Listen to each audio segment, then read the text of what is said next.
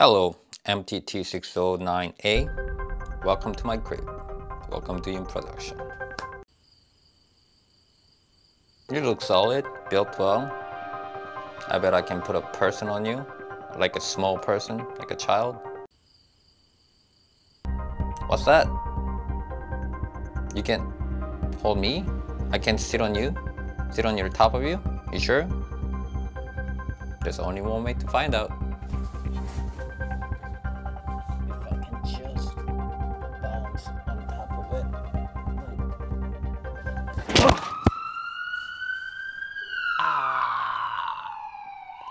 Doctor, my brain is falling out.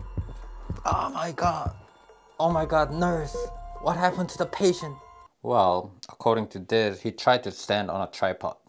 Did he success? No. Doctor, you gotta save my brain. Well, listen carefully. Do you have COVID-19? What's COVID? I have my medical card in my pocket. Take it. No, I mean the pandemic virus. Do you have the virus? Why would I have the virus? I'm a good citizen. Right now my brain needs to be quarantined. Come on. Oh well. I'm afraid I can put your brain back, sir. You need to have the virus to be treated. Alright, nurse, send him back. Who has the COVID-19? I can treat you here. Hello everyone, this is Ian. Welcome to In Production. So today I'm reviewing my new tripod called MTT609A from a company called Miliboo. It's a medium-sized video tripod with aluminum construction, has max load of 15 kilograms. So you can put a big ass camera on top of it. Folded length of 85 centimeters and max height of 170 centimeters. And 75 millimeter ball fluid head is included, and the whole thing weighs 5 kilograms. I bought this tripod for 377 Canadian dollars. That's including delivery and import fee. So I think this is most affordable video tripod you should buy, because for example, Manfrotto 502 will cost you $250 just for the head. And for 609, it has a better one and bigger one. But the insane value doesn't stop there. They give you free padded bags, maintenance tools, and this awesome cap.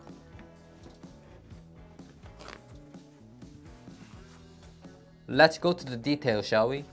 Included leg spreader is made of good quality plastic, so it's not gonna break on you. And also has a rubber fit that stops you from scratching the floor. Here is how you attach and detach the spreader. The leg itself has two spike positions for soft ground. There's our first latch, colored in semi-transparent dark red.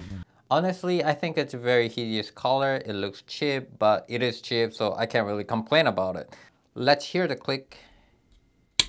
The leg is made with 16 and 22 millimeter aluminum tube. Second latch, same thing, ugly color, but this time it has much more satisfying click. Behind it there's a screw that lets you adjust the clickness of it, and hinge looks solid there, no extra movement. Screw holes are plugged out with the rubber caps. At the center we have 75 millimeter ball. First things, it has a very nice triangular handle so that you can grab on it and tighten it as much as possible. The bowl itself has exceptional finishes, but the bowl itself is not so much. I prefer not to have a painted bowl because sometimes the bowl head actually slide because of the paint, even though if I tighten it really tight with the screw.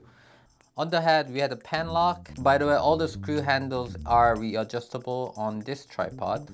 Then we have fish part. If you tilt the head all the way down, there's a pen friction knob, even though the sticker says it's tilt.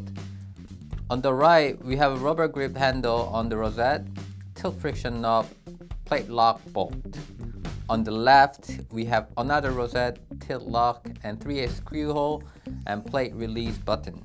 And if you don't know where to put away the 3/8 screw, you can put it right here.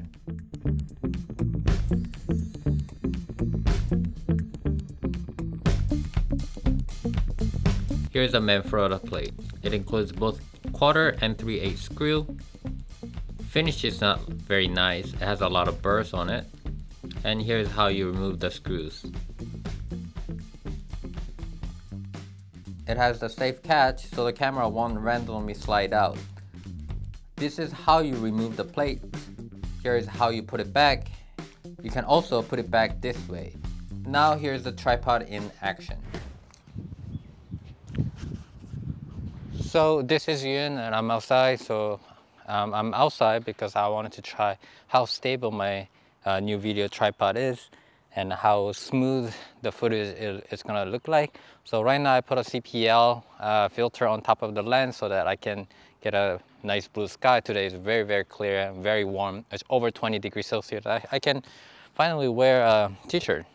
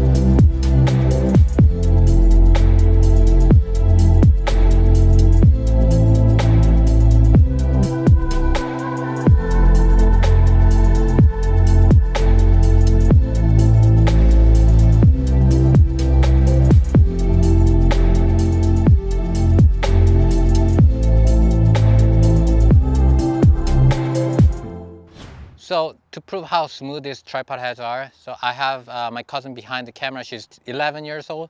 So she's gonna do pan and tilt as I go from that point, run from that point to that point. So if she can do it, everyone can do it.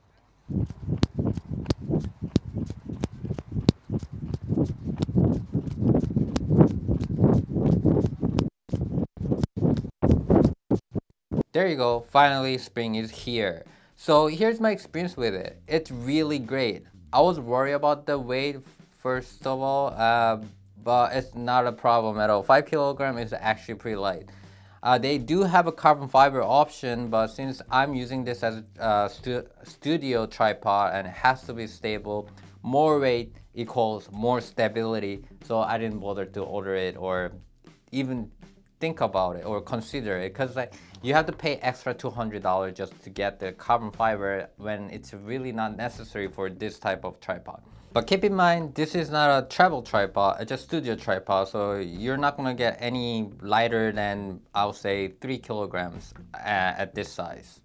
Now there are some finishes that can be improved, like color for the latch system. I think it's just hideous.